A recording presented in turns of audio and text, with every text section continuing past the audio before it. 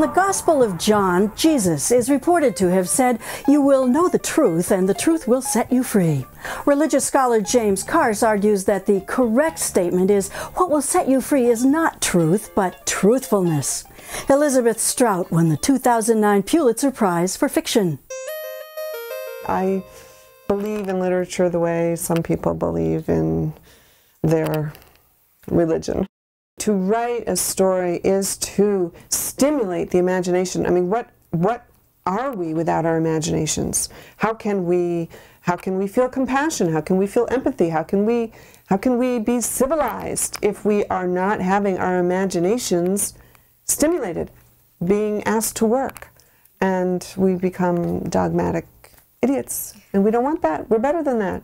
Dogmatism always gets us in trouble. Always. Including within literature. But I can't think offhand, if it's great literature, I can't think of anything that I would call dogmatic.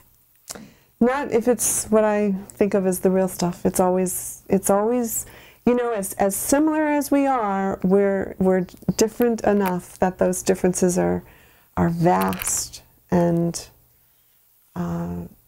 isn't awe-inspiring, really. Openness absolutely essential to the concept of great literature? I think so. I think so. You can't be careful. You can't be careful. Or you're going to write something that isn't worth somebody's time. That's what I believe.